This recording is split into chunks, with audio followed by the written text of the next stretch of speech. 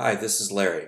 What I want to talk to you today is about how to create simple queries for multiple tables.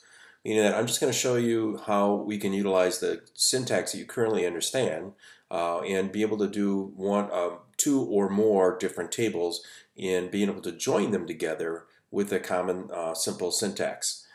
This is also known as the implicit syntax for the inner join, because what we're doing here is doing a simple inner join between tables, meaning that the tables themselves share a common field. And so therefore we're going to be joining the tables, be able to collect the data based upon the common fields that they have. All right, so that's where we're going to begin. That's what we're going to cover today. To start out with, one of the things you should be understanding is the complexity of the database itself. For this example, I'm going to be utilizing the database for the product orders. It's a sample one that comes with the system. And if you go inside here, you can see the different tables right away here. We have customers, items, order details, and orders.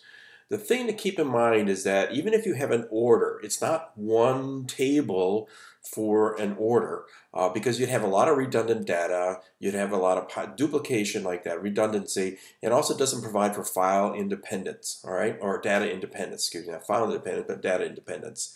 So what we have is that you're going to see is that for every order, you may have such things as you'll have the order itself, the customers that were ordering it, the details of the order, meaning what items were ordered, what specific details there are, and then there's the items that themselves, the descriptions and stuff that are regarded the items or products in some cases. So you can see you may have something for orders. You may have for just an order, you may have 4 or 5 or 6 or 7 or 8 or different tables that you have to use. That's why what you're going to end up having to do is do a lot of complex, more than one table queries. All right. So if we look at this here, if we look into customers, we can see what type of columns are inside of here. There's the ID, which is the PK. It's automatically generated, but then you have the names, addresses, etc. And then inside the orders itself over here is that you have order ID, customer ID. Now, do you see any similarity between these two tables at all? Well, the common thing is orders ID here, right? The customer ID, and the customer ID, are the same between both of these. So for the order table, you have a customer ID in there. This should be declared as the foreign key, meaning that the foreign key, it represents the primary key in another table.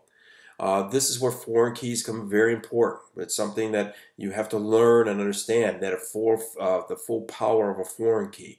All right, and so when you look at this, you can see right away these two tables have a shared column, right? So therefore, we should be able to write a select statement that is going to be able to pull data from both of those tables to create something we want to do. So to get started, we'd write a new query. We just hit the new query button, okay? And with this new query button, we want to select the database we want to use to start. In this case, we're going to use product orders, all right?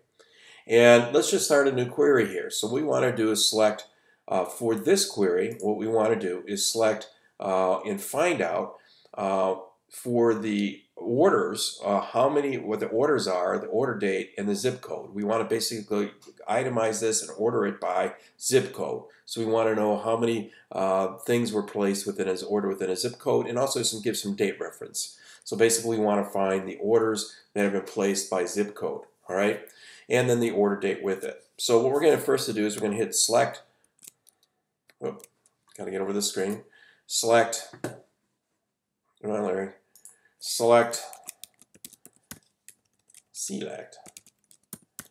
and we want to do order ID, right? And we're going to do order date, and we're going to do, we want to know the zip code, so that's going to be called from the customer table, and that's going to be, I think it's called cuszip, okay? And then where do we want to get this from? Well, there are two tables we get this from. This is going to be the orders table and the customers table, okay? And you see right away, as soon as I put the two tables in now, instead of just having one table, since these were all from different tables, you're going to see here, as soon as I put the tables in, SQL Server, the automated checking your code, and says, oh, it works. All right. So we've just said that, and we've ordered from these. Now, what the big point here is that unless you go in and declare what columns you're going to put in, as far as you relying on each other, you're going to get a lot of bad data. It's just going to come out and select all that data from there. What you want to do is correlate things to make sure that you're getting the correct numbers. I mean, from the columns. Okay. So we're going to say what you need in here anytime you do an inner join. Basically, what you're going to be doing is looking for the common columns between there and align them up in a where statement. In this case, a where statement. You can use a join statement also, and joins overall in the long term are good to know and understand and practice because you may have more than an inner join.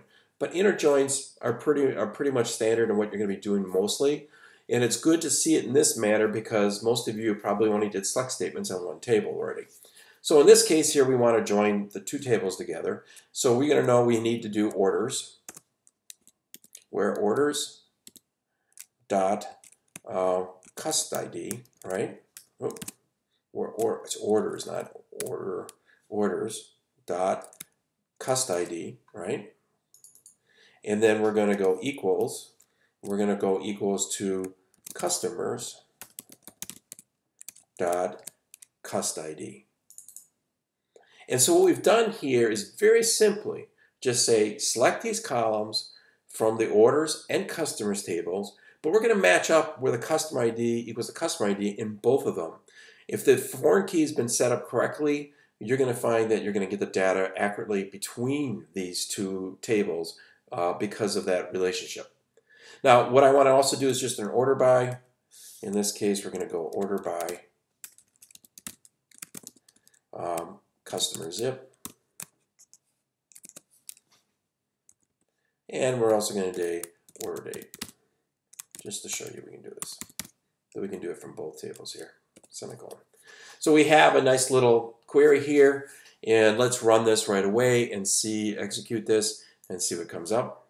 And as you can see here, we already have the order, the information coming up pretty quickly. And scroll through it, there's a lot of orders in here that meet this criteria. And if you notice for every customer then, like in this customer, the zip code, excuse me, you notice here there's two different orders that were placed, okay, within the zip code, okay, and different days. So you can pull patterns and data right from this bunch of data you have. You could probably gather some information. But if you can see some, like this zip code is more active than the other one. So anyways, data provides you to be able to develop some information. But what I want to show you is that you can go in there and simply do this with two tables or more using for an inner join. This is probably the type you're going to be utilizing more and more, okay, more often than not. So let's just go in here now, and let's take a look at doing another query with more than two tables, okay? And let me see, I got it saved over here, and I'll pop it in here. So in this case here, let's just read through this. I'm selecting the order date, item ID, quantity, customer first name, customer last name. So basically I'm looking for the first and last name of people, and I wanted to find out what item they ordered by item ID without the description, and then the quantity they ordered so I can get some kind of data on the customer. But I'm going to need to take this from three different tables. Because you look here, we're going to take from the orders table, we're going to take from the order details table, and we're going to take from the customers table. Because the customers table is what has customer first name and last name. The orders table is what the guiding point is. We want to know where the order date is. And then order details is such as item ID and the quantity come from the order details. So we need to have all three of those tables put together. And we're going to interjoin them. So we're going to mention the three in the from tables in there. But key here is this. For every relationship you need to identify, you're going to need to identify the different types of where the columns are supposed to be connected. In this case, we know we have to go to order and get the order ID to equal order ID details in order details. We also know we have to go in orders and then detail the customer ID with the customers table. All right, so understand every time you want to do multiple tables, okay, you're going to have to do where statements that match up the different foreign keys or the tables that are common to each other to make this work. In this case, this last one, I'm ordering by customer last name. So let's just execute this. And it comes out on the bottom here. And you can see we get this data right here. So we can see the customers. There's Bailey, there's Blanca's got a lot of orders, Chaddock's one. You can go through Jacobson has a lot to order, all right? And we can go through here and find this information, okay? So that just gives you an example of how to do this for multiple tables with an inner join, which is the most common way you're going to be doing things. Technically, if you're not doing an inner join, you're going to be looking for other types of joins and relationships that get much more complex. And I wanted to show you here how to do it with the simple select statement that you've been used to doing.